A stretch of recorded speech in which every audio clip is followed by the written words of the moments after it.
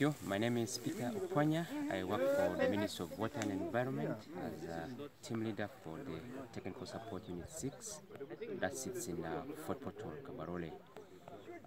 As government, we have a plan of extending pipe water supply systems to the communities across the country, and specifically for Toroko District, starting this financial year.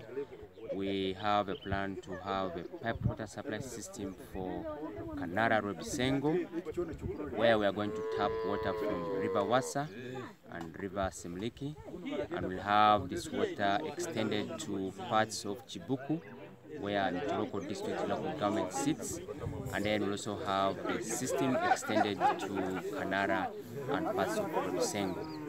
We have gotten funding from the African Development Bank, and this funding is running up to 2020.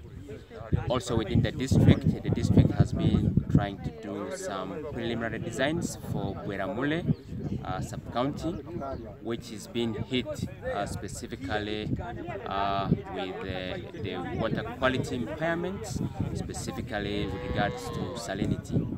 We feel that when we complete the designs, we want to see how this can be linked to the bigger project for Robisengo and have this pipe water supply system extended to Gweramule, because the designs that they have done at the district level, they are looking at the groundwater.